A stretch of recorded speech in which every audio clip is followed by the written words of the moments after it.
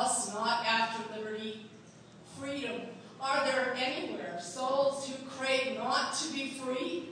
Those who would not look up to the sky and to God vow one has the right to live one's life the way one chooses how?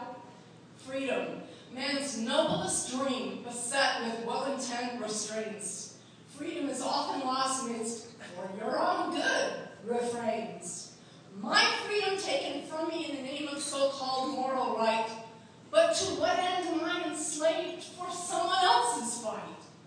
Liberty adjusted for whatever moral cause, and though they be, if I have no right to choose, I have not liberty. If I so choose the path to hell, I alone must so decide, else that we call our liberty mocks all those who ever died for freedom.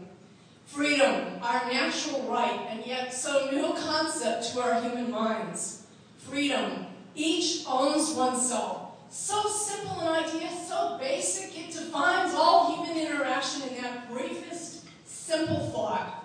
To live one's life as each one decides the way one ought. Freedom, it doesn't give the right to interfere by force or fraud.